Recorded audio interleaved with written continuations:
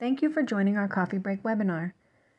The goal of cultured meat is to produce sustainable, ethical, and scalable alternatives to traditional meat, addressing issues such as reducing greenhouse gas emissions, conserving land and water, enhancing food security, and eliminating animal slaughter. While cultivated meat holds promise for revolutionizing the meat industry, cost and scalability remain significant challenges. In this Coffee Break webinar, Jenna Al-Saleh discusses how Novel Farms addresses these challenges by investigating low-cost alternatives to media components using the Maestro Z impedance platform. Jenna completed her master's at the University of Georgia in tissue engineering with a focus on 3D models of breast cancer metastasis. She joined Novel Farms in 2023 as their Senior Research Associate of Tissue Engineering and is currently involved in media development, tissue engineering, bioreactor design, and bioprocess development.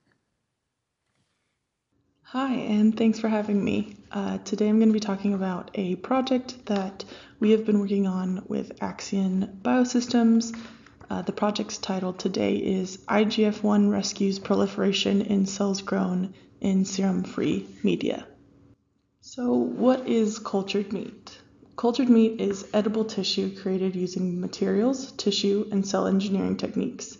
It is set apart from vegan proteins by using animal cells in the final product.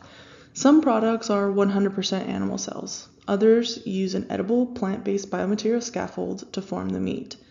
The ratio of animal cells to edible biomaterials varies from company to company. Cultivated meat arose in the early 2000s when Jason Matheny was inspired by NASA's research into creating alternative protein sources for long-term space missions. Matheny created New Harvest, a nonprofit organization dedicated to in vitro meat research. The race to create the world's first lab-grown meat began, and a decade later, Mark Post's lab at Maastricht University debuted the first cultivated burger and tasting at a 2013 London News Conference. 2020 marked a milestone in the industry when Singapore approved Just Eat's cell-cultured chicken for sale, and thus birthed many cultivated meat startups such as Ala Farms, Upside Foods, Believer Meats, Wildtype, and us, Novel Farms. So why pursue the long process of developing and researching cultivated meat? Cultivated meat has the potential to solve some of the climate, resource, and ethical problems of the current meat industry. It's important first to note that no company has been able to produce in vitro meat at scale compared to slaughterhouse methods, but projected predictions have been made based on current processes.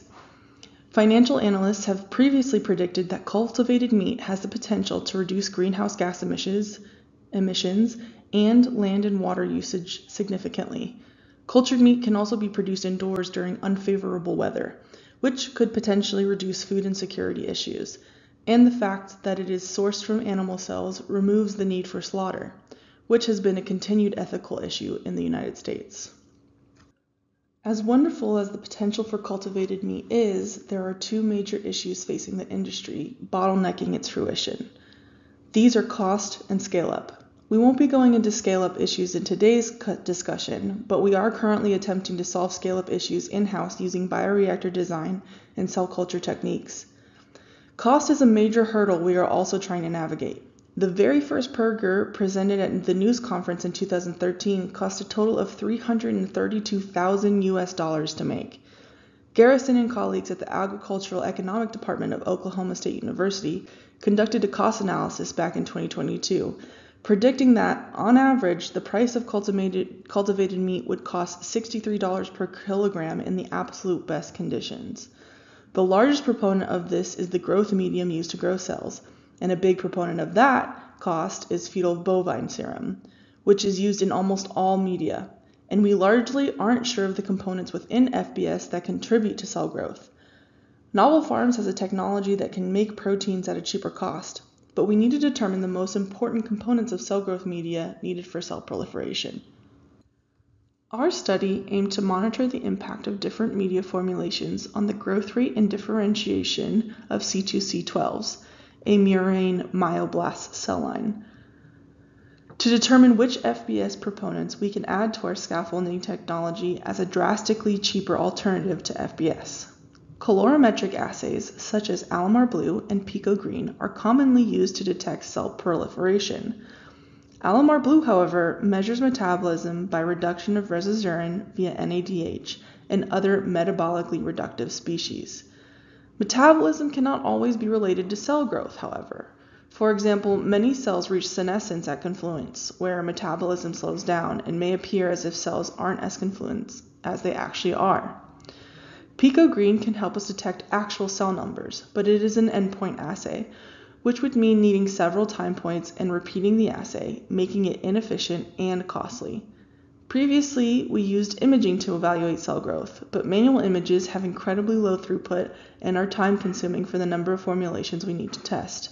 In addition to this, using microscopy only allowed for qualitative measurement. The Maestro Z provided us with a quantitative approach for assessing confluence. The Maestro Z impedance assay offers a highly sensitive, label-free, and non-destructive way of monitoring cell proliferation over time. Axion's 96-well side-of-view Z plate integrates a recording electrode directly into the culture surface of each well, enabling direct measurement of growing cells.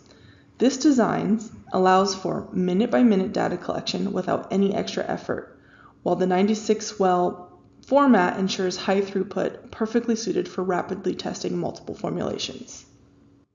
The first step we wanted to do on the Maestro Z was determining the optimal plating conditions for our cell proliferation studies. Since the side-of-view Z plates aren't tissue culture treated, we wanted to see if we could grow cells without using an additional cell coating, or if coating with laminin improved cell growth on side-of-view Z plates. Using Alamar Blue studies, we could see higher metabolic performance on wells coated with laminin than on wells without. From this information, we coated our plates with laminid for all studies. The next test was determining optimal seeding density and cell number related to resistance measurements. Serial seeding of the plate showed us that there is a difference in resistance measurements as you increase seeding density. The higher the confluence, the higher the resistance to exposed electrical current. We also found that 10,000 cells per milliliter would give us the optimal growth curve for the next 96-hour studies we wanted to perform. Next, we wanted to determine the importance of insulin, a component in FBS, in cell growth and proliferation, and if we could use insulin-like growth factor, or IGF1, in its place, which is a cheaper alternative using our technology. Insulin helps with glucose uptake via the insulin receptor. This begins a pathway to create GLUT4, which transports glucose into the cell for metabolism. IGF1 typically activates the IGF1 receptor, but also has a low affinity for the insulin receptor and can therefore sometimes activate glucose uptake. This makes it a potential replacement for insulin in cell culture media, given that insulin in previously used serum-free media, such as the Essential 8 media the Good Food Institute studied, predicting that insulin costs about $7 per liter of media. We used the Maestro Z to determine if insulin in media affected cell growth and if replacing insulin with IGF1 could reverse any detrimental effects from the insulin removal. We see, using both impedance measurements, live dead screening, and metabolic studies, that there's a drastic difference in cell proliferation with and without FBS. We also can see that while not performing as highly as serum-containing media, our serum-free alternative containing insulin provides cell support, indicating that it would be a good base media to start with as we add and remove components. Lastly, in all three testing methods, we find that the removal of insulin does have a negative impact on cell growth, and that by adding IGF1, we are able to mitigate those effects. This indicated that IGF1 is a viable alternative to insulin when creating our serum-free alternatives. A second study we were curious about using the Maestro Z was if we could detect differentiation using resistance measurements. When muscle satellite cells become confluent, they begin to differentiate via fusion into multinucleated fibers. We predicted that because there were larger cells and less space on the plate, it would possibly allow more current to move through the plate. For this study, we grew cells to confluence and then switched the differentiated group to 2% horse serum, which ignites differentiation. We then took images of the differentiation to confirm that it was occurring. We can see a slight decrease in resistance compared to undifferentiated C2C12s. This shows we can possibly detect differentiation with the Maestro Z, but would require further study to confirm.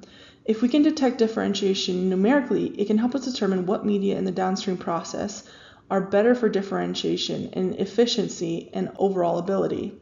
This is important when we've grown our cells in a primary bioreactor and then transferred them to a secondary reactor for differentiation into meat. Based on these studies, we were able to confirm that insulin is both an important factor for cell growth and that we can replace it with the cheaper alternative, IGF1. The Maestro Z confirmed what we say metabolically and visually for cells in different media. We also were able to possibly detect differentiation with the Maestro Z, which in the future could help us determine differentiation efficiency at scale up and maybe down the road numerical aspects of transdifferentiation in cells that can differentiate into both fat and muscle. However, we need more research to confirm this. The Maestro Z has potential as a tool in the cultured meat industry and offers the advantage of directly monitoring cell proliferation and viability, label-free, and in real time. It also provides high-throughput data collection for testing several media formulations simultaneously without the labor and cost-intensive process of repeating multiple endpoint assays. One challenge, however, is the need to coat the plates in laminin or some sort of coating for consistent cell growth, which poses a challenge for scale-up in bioreactors. One future direction is the possibility of using Axion's live cell imaging platform to monitor cell growth in tissue culture treated plates. The Omni imaging platform can measure cell proliferation across multiple wells in any transparent culture vessel while providing fast, hands-free, reliable data acquisition. Adding an imaging component would be an added benefit for generating cell counts that could later be related to future biomass in the reactor. Thank you so much for listening, and if you have any questions, you can direct them towards me at jenna@novelfarms.co. And that is the conclusion for today's Coffee Break webinar. If you have any questions you would like to ask regarding the research presented, or if you are interested in presenting your own research with microelectrode array technology or impedance-based assays, please forward them to coffeebreak@axionbio.com. Thank you for joining today's Coffee Break webinar, and we look forward to seeing you again.